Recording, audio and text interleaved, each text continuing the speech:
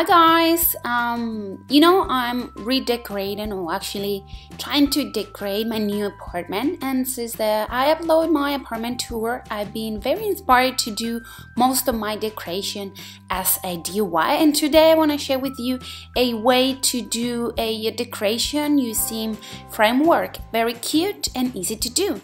We're gonna start by this one, doing a very flowery one. Gonna be using a spray paint, also a cold silicone, few muffin tins, muffin papers, scissors, a pencil, and the frame that you want to use. For the design also I'm gonna be needed a little bit of cardboard. I'm gonna take off the back part of the frame, and I'm gonna place the frame and the cardboard in the middle just to create a visual of the dimensions that I'm gonna be doing. I'm gonna be creating an S, but you can go for any type of design that you want. You can print it, or you can use anything that you have in hand, or as I'm doing, you can freehand something. I'm gonna be doing just my letter S. Once we have it, I'm gonna cut it and create the perfect base guide, perfect shape to create our flowery effect.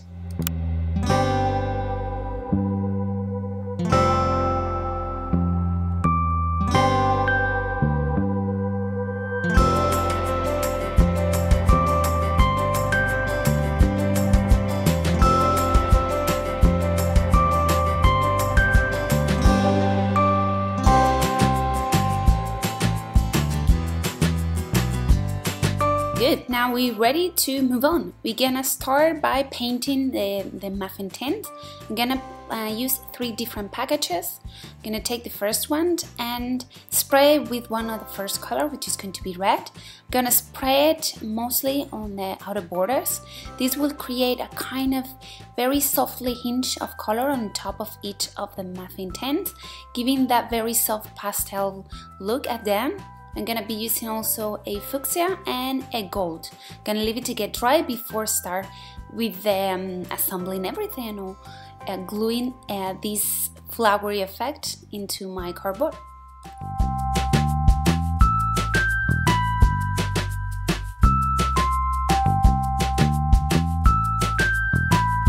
So how to create the flowers? Just take one of the papers, like smush it together to create this kind of flowery effect. Cut half of the back part just to create a shorter flower. We don't want it to create too tall design. We want to shorten it and tie it up. And then add a little bit of silicone, cold silicone on the bottom, and place it on the cardboard. Just hold it for a few seconds and it will dry quite quickly. I'm gonna continue by following the same pattern, red, pink and gold. So I always have a kind of mix of colors. Make sure to create the hole before where you're going to hold the cardboard on the wall before continuing and covering with the flowers. Just spend some time, start adding, mix and match, create a nice design. You can also go a little bit into the borders to create a kind of rounded effect, but make sure from the back everything is stick to the cardboard, doesn't float away. See how beautiful and cute and very romantic it looks just by giving that touch of color we give with the spray without being too intense. But notice that some of the flowers, they are much more intense in color. That's because on the package of the muffin tins kind of has some kind of gaps between some of the tint, so some of them get a little more painted and have more intense color. So make sure you arrange them to be in the beginning of the letter and the central, and then some really like kind of giving that flowy type of motion. And once everything is ready, you are done. So just need to hang at this wherever you wanted to place it, and also hang at the frame around it. I went for a gold frame because it gives that beautiful contrast.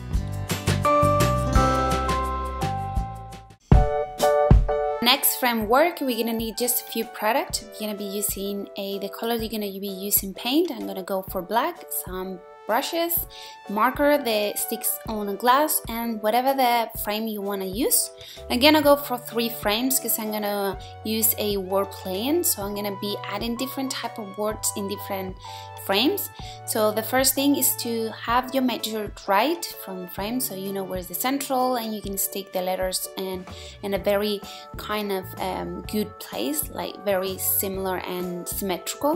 So you can print out any type of drawing that you want, any type of letters, but I went for a freehand once again to create the letters. I'm gonna go for Love Life and Be You.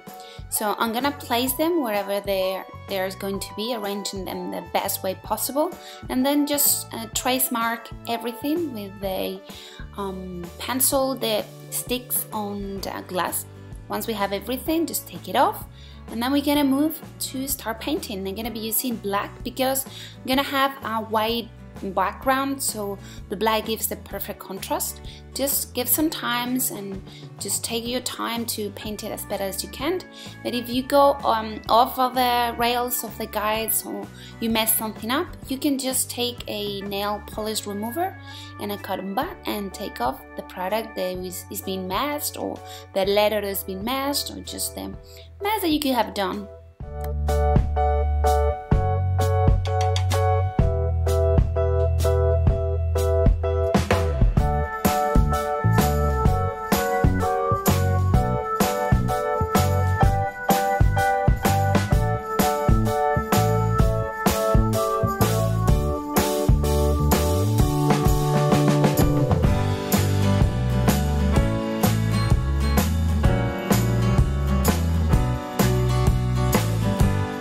I let it to get dry overnight, and then I place the frames with a white background. And once we have the white background, I make sure everything it was clean with a nail polish remover. I put a couple of hangers and hooks on the corners of each of the frames because I wanted to give an extra touch of warmth and rustic effect to the entire design. So once we have everything, see how cute are my shoes for home. They're so warm. It's so cold in here in winter. So whatever, keep on. So now this is the design that I create, but I want to go further. So I take some rope, a very cute, beautiful, goldy type of silvery gold. I'm gonna go for 25 centimeters from the large frames, and I'm gonna cut 4 of them, 2 for each of the frames. I'm gonna go for 20 centimeters for the short, the small frame. I'm gonna cut 2 of them. Gonna take a hot gun, hot glue, add a little bit on the end, and create a kind of hook, something like that. This is going to be insert into the hooks that I placed on the corners on the top of the frames. Pull everything up to the 3rd hanger that I placed.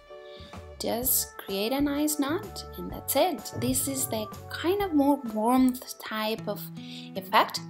For the last one, we're gonna go for a cute canvas and signs for the doors. Just take plain canvas, some brushes, the paint that you want to use, and a pencil. And again, you need to know exactly where are the central of your canvas. I'm gonna go for 4 different drawers. I'm gonna go for 1 for the bathroom, 1 for the pantry, 1 for the bedroom, and 1 for my beauty room. You can print anything, you can use the design that you want, use as many colors as you want, but I'm gonna go for freehand and also go like just a shadow shapes, just all in black.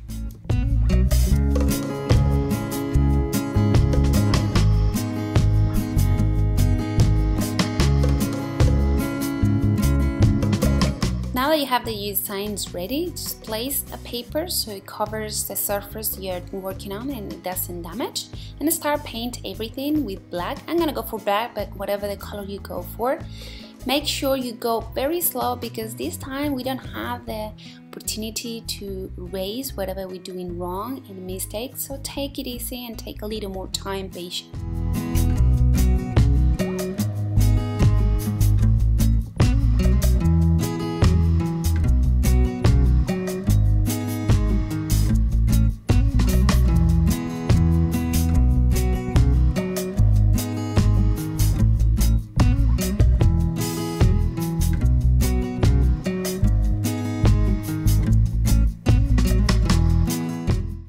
this is a cute way. You can not just do any type of shape, you can go for words, names, you can use various of colors, textures, you can add rhinestone, glitter. It can be perfect to sign your door, your bedroom door at home, or whatever you want to do. You can also give this to a friend as a gift. It's a very type of inspired to do anything that you want with this canvas. So once everything is dry, I didn't want to place any hooks or anything on the door, so I went for 2 size tape. It has adhesive in both of the sides, so I'm gonna be placing around the entire back of each of the canvas. Once we have everything placed, I'm gonna go for the doors, measure wherever I wanted to place these canvas to, or these signs to, just place them. Press a little bit and make sure everything is completely dry out and stick in, and that's it. This is a very cute way to sign the doors of your home.